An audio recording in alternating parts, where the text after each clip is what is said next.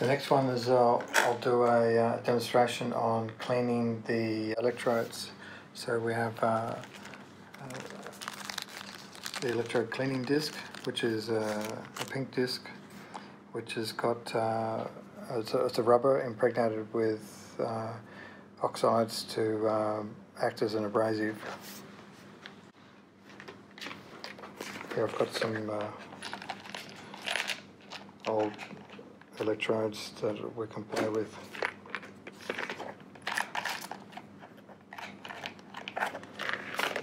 So there's a couple of things that we can do here. We can check the quality of the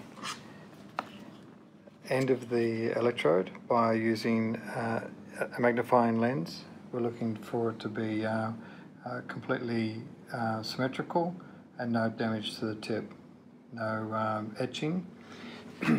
If the tip is good enough to maintain, what we do is we'll push it into the sidewall 3 or 4 times and twist it backwards and forwards half a dozen times. So what this does, it knocks the oxides off the tip. Now typically that's all that's required on the electrode. Gets wiped with alcohol to remove skin oils and then put back into the machine. Now I also have one here that has got quite heavy oxidization on the surface. Now you need to keep in mind that the oxidization on the surface will reduce the flow of energy. The energy is flowing down the surface of an electrode.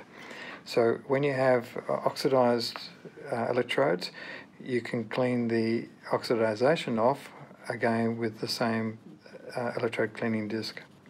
How long does the electrode cleaning disc last? Years and years.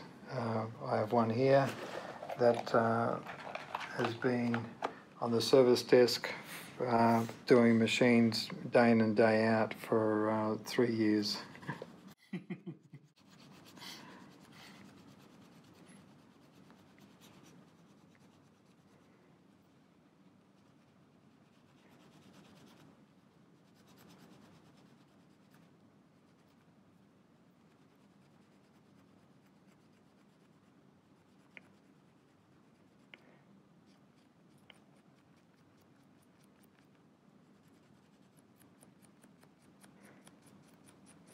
It's also quite useful to put it on a flat surface.